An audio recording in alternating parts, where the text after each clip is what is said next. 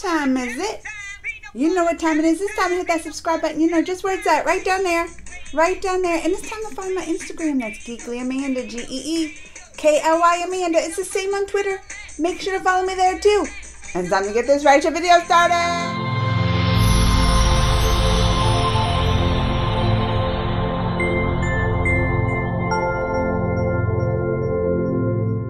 So I just reacted the other day to the video of how Lord Ram and his brother Lakshman ended their avatar, you know, for Lord Vishnu, because he comes back as the ram. They always come back as a pair, the Shisha and Lord Vishnu. Well, he also came as Lord Krishna, right? And his brother, how do you say his name? Balaram?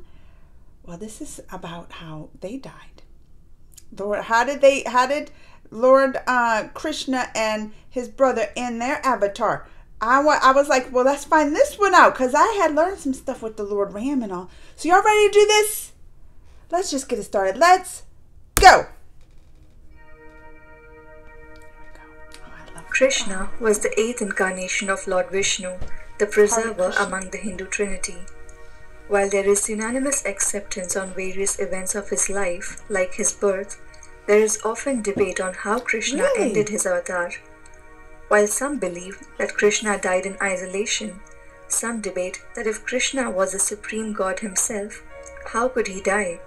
Who could have possibly had the power to kill him? According to an ancient narration, it all began when the Kurukshetra war between the Pandavas and Kauravas ended. There were remains of destruction everywhere. Pandavas, despite winning the war, were unhappy. The blindfolded Gandhari was shedding tears for her 99 dead sons. Her husband, the blind king Dhritarashtra, stood by her side seeming helpless. One day the Pandavas, accompanied by Krishna, arrived into the chambers of Gandhari to offer apologies and condolences. But she was devastated at the death of her sons. In her rage, ignoring the Pandavas, she aggressively came up to Lord Krishna and poured her anger on him. According to her, the mass killing could have been avoided by Krishna, but he did not.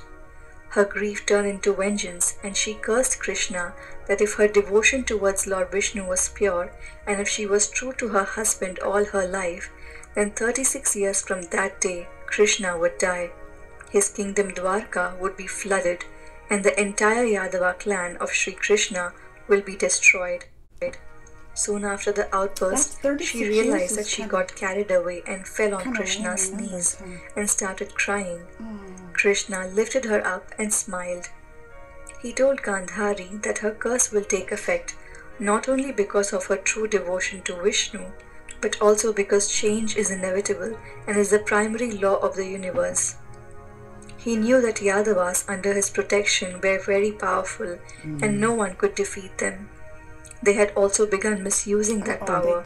He thought that before his own race becomes a burden on earth, it was time that their destruction happens. What did they do?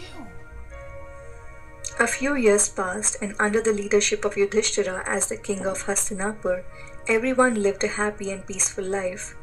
People in Krishna's Dwarika were living in bliss. Once, great sages like Vishwamitra, Durvasa, Vasishtha and others were out on a pilgrimage. After visiting many holy places, they decided to head to Dwarika to meet Lord Krishna and his elder brother Balaram. A group of Yadava boys, upon seeing the sages, decided to play a prank on them. The boys dressed up Samba, the son of Krishna and Jambavati, as a pregnant woman and went up to the sages and started mocking them. Through their yogic powers, the sages realized that it was a boy in a woman's attire. This misconduct of the Yadava boys infuriated the sages. They cursed that the very next day, Samba would give birth to a lump of iron, which will lead to the destruction of the entire Yadava race. The boys initially took it as a joke, but the next day Samba developed a labor pain and delivered a lump of iron. The boys were now terrified if this lump of iron would also destroy their race, so they crushed the lump of iron into a fine powder. While they powdered the entire iron, They missed one small triangular iron piece as it was extremely difficult to crush it down. So the boys took the fine powder and the one small triangular iron piece and dumped it into the sea. Later, a fish swallowed the triangular piece of iron, and this fish was caught by a hunter named Jera.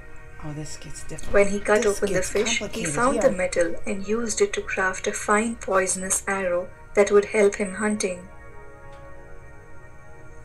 As time passed by, the powdered iron washed back to the shores and was deposited at the coast of Dwarka. A certain kind of grass grew in lush abundance where the powder was deposited. 36 years had passed, and it was time for Gandhari's curse to take effect. No. One evening, the Yadavas gathered on the beach, completely drunk and out of their senses. They began talking of the glories and gruesome mistakes of the past, pointing fingers and mocking one another. Among the Yadava men, Satyaki had fought in the Kurukshetra war alongside the Pandavas, and Kritavarma was on the side of the Kaurava army.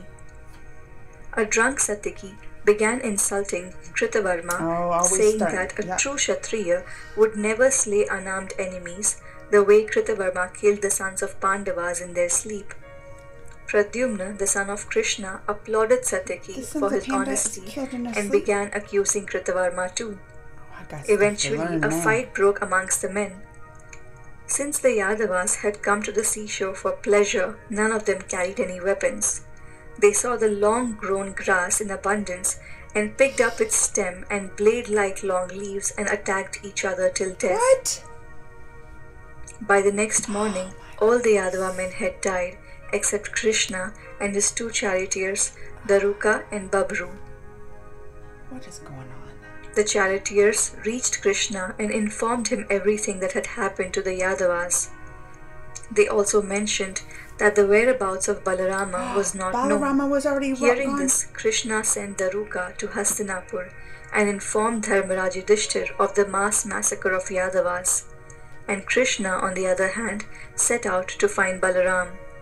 He found Balaram sitting under a tree in deep meditation. Krishna sat beside Balaram. In no time, he saw a long serpent come out of Balarama's mouth. As Balaram was an incarnation of Adishesha, his soul in the form of a snake travelled through the sea and went up to the sky, reaching the celestial abode of Sri Vishnu, the Vaikuntha Dham. When Krishna saw Balaram bringing his incarnation to an end, he realized that his time had come too. After a few days, Krishna stepped into a forest and sat under a tree for some rest. The same time, the hunter Jera, who made a poisonous arrow out of the triangular metal piece, was around hunting for animals. The hunter misunderstood Krishna's moving foot for a hidden deer and shot his poisonous arrow in that direction, piercing through Krishna's feet. As soon as the hunter reached Krishna, he realized his mistake and pleaded the Lord for forgiveness. Krishna consoled him and explained him how his death was inevitable.